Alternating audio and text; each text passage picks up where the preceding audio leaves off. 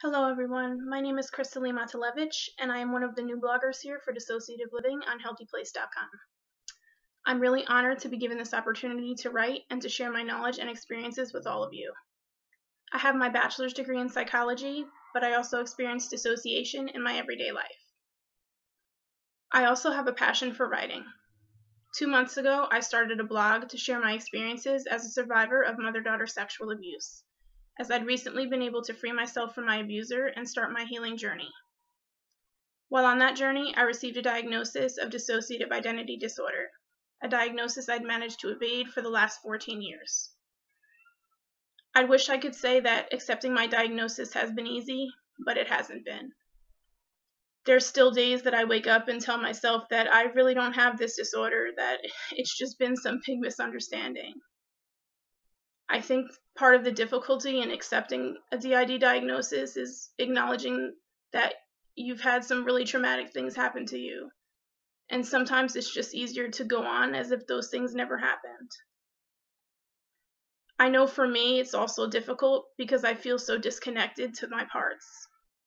I know they exist because others have met them, but I really don't know anything about them.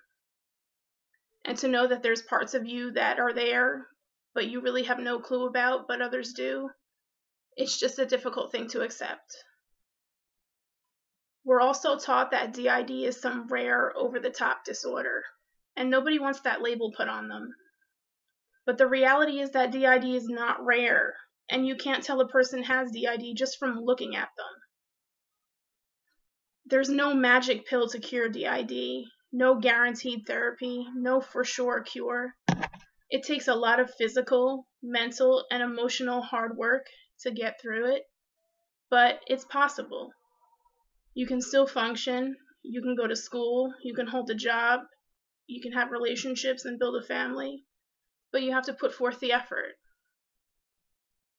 I want this blog to be for everyone, from those of us who have DID or another dissociative disorder, to those who are just curious about dissociation. I want to include a variety of topics, from coping with your diagnosis to the importance of therapy and self-care, to managing relationships, to just getting through day-to-day living with a dissociative disorder.